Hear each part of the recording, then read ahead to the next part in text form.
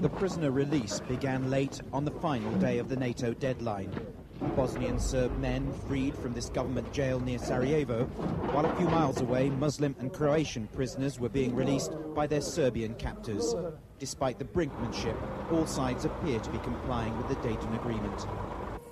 Throughout the day, aerial surveillance has confirmed that the former warring factions have indeed pulled back from their frontline trenches and bunkers ahead of the deadline. Many of you will have followed our progress. I think it's gone better than really anybody had dared hope. The general's satisfaction shared by his soldiers. You know, people are no longer dying. I mean, that's an achievement straight away, isn't it? A few heavy weapons like this Croatian tank have been seen moving away from the zone of separation, where they've now been replaced by more of NATO's big guns. British AS-90 artillery to encourage further cooperation from Bosnia's armies.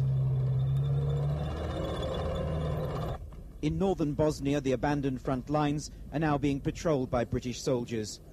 These Fusiliers have discovered the remains of several victims of the bloodletting and are generally unimpressed by the abandoned positions.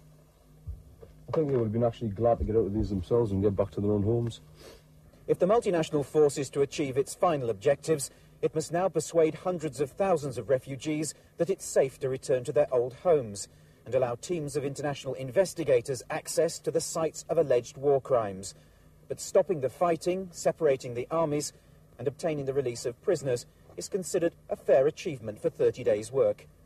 Paul Davis, News at 10.